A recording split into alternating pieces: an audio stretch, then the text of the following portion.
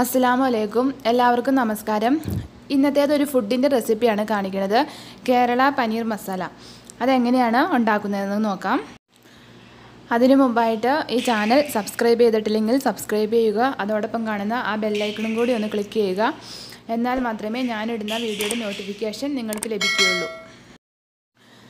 അതിന് വേണ്ടിയിട്ട് ഒരു 200 ഗ്രാം പനീർ എടുത്തിട്ടുണ്ട്. ഇത് ഹോം മെയ്ഡ് പനീറൊന്നും അല്ല കേട്ടോ, പുറത്തുനിന്ന് മേടിച്ചതാണ്. അതുകൂടാതെ ഒരു 2 സവാള ചെറുതായിട്ട് കട്ട് ചെയ്ത് വെച്ചിട്ടുണ്ട്. 1 ടീസ്പൂൺ കാശ്മീരി മുളക് പൊടി, 1/4 ടീസ്പൂൺ കുരുമുളക് പൊടി, 1/4 ടീസ്പൂൺ നല്ല ജീരകം, 2 ഏലക്ക, 2 പച്ചമുളക് ചെറുതായിട്ട് കട്ട് ചെയ്തത്. ഇതിന് വേണ്ടിയിട്ട് ആദ്യം തന്നെ ഒരു പാൻ അടുപ്പത്ത് വെച്ചിട്ട് ഒരു 5 ടീസ്പൂൺ വെളിച്ചെണ്ണ ഒഴിച്ച് ഈ പനീർ ഒന്ന് ഫ്രൈ ചെയ്തെടുക്കാം. നന്നായിട്ട് ഫ്രൈ ഒന്നും ചെയ്തെടുക്കണ്ട, ചെറുതായിട്ടൊന്ന് ഫ്രൈ ചെയ്തെടുത്താൽ മതി. ഇത് പിന്നെ നന്നായിട്ടൊന്ന് വേവിക്കാനുള്ളതാണ്.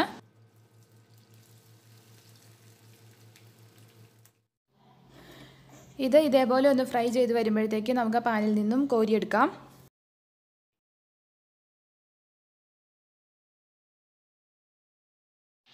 എന്നിട്ട് ആ ഫ്രൈ ചെയ്തെടുത്ത ആ ബാക്കിയുള്ള വെളിച്ചെണ്ണയിലേക്ക് തന്നെ മുളക് പൊടി ഒഴികെയുള്ള ബാക്കി എല്ലാ ഇൻഗ്രീഡിയൻസും ഇട്ട് കൊടുക്കാം.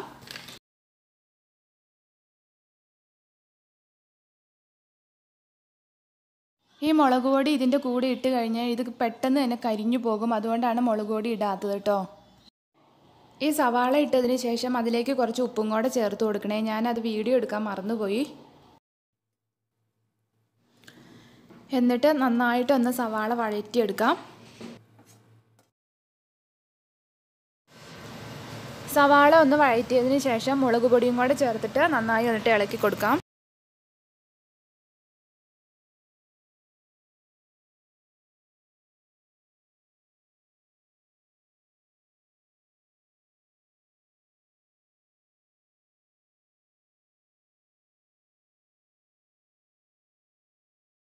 ഇതിൻ്റെ പച്ചമണം ഒന്ന് മാറുന്നത് വരെ നന്നായിട്ട് വഴറ്റിയെടുക്കാം.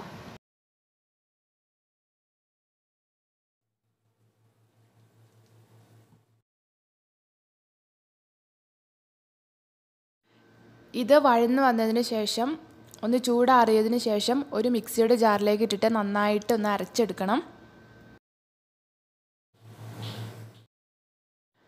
നന്നായിട്ട് അരച്ചെടുത്ത ശേഷം ആ മസാല ആ സെയിം പാനിലേക്ക് തന്നെ ഇട്ടിട്ട് നന്നായിട്ടൊന്ന് ഇളക്കി ഒന്ന് കുറുക്കിയെടുക്കണം.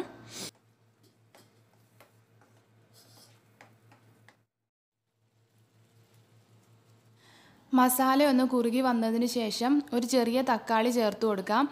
അതും നന്നായിട്ടൊന്ന് വേവിച്ചെടുക്കണം.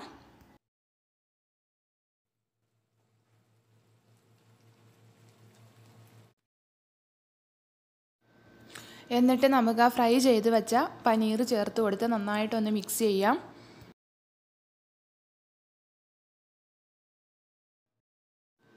അതിനുശേഷം ഒരു 1.5 കപ്പ് വെള്ളം ഒഴിച്ചു കൊടുക്കണം.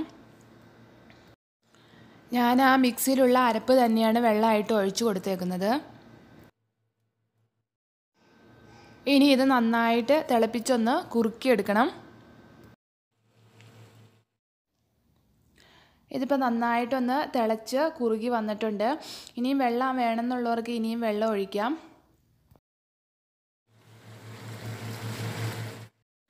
ഇതിലേക്ക് കുറച്ച് കാഷ്യൂ നട്ടും കൂടെ അരച്ചിട്ട് അത് മിക്സ് ചെയ്ത് കൊടുക്കുന്നുണ്ട്.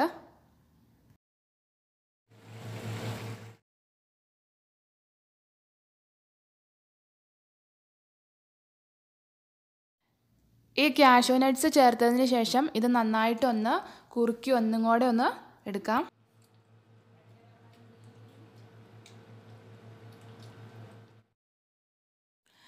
ഇതിപ്പോൾ കണ്ടില്ലേ, നന്നായിട്ടൊന്ന് കുറുകി ഒന്ന് വന്നിട്ടുണ്ട്. ഇതിനി നമുക്ക് വേറൊരു പാത്രത്തിലേക്ക് മാറ്റാം. ഇതിലേക്ക് വേണമെന്നുണ്ടെങ്കിൽ കുറച്ച് മല്ലിയിലയും കൂടെ ചേർക്കാം കേട്ടോ. മല്ലിയില ഇഷ്ടമുള്ളവർക്ക്. ഞാൻ ചേർത്തിട്ടില്ല.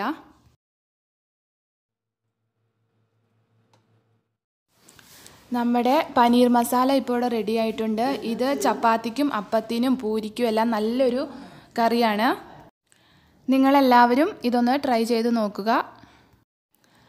അപ്പോൾ ഇനി അടുത്തൊരു ഹെൽത്ത് ഡോക്കോ ഫുഡിൻ്റെ റെസിപ്പിയായിട്ട് വീണ്ടും കാണാം. താങ്ക്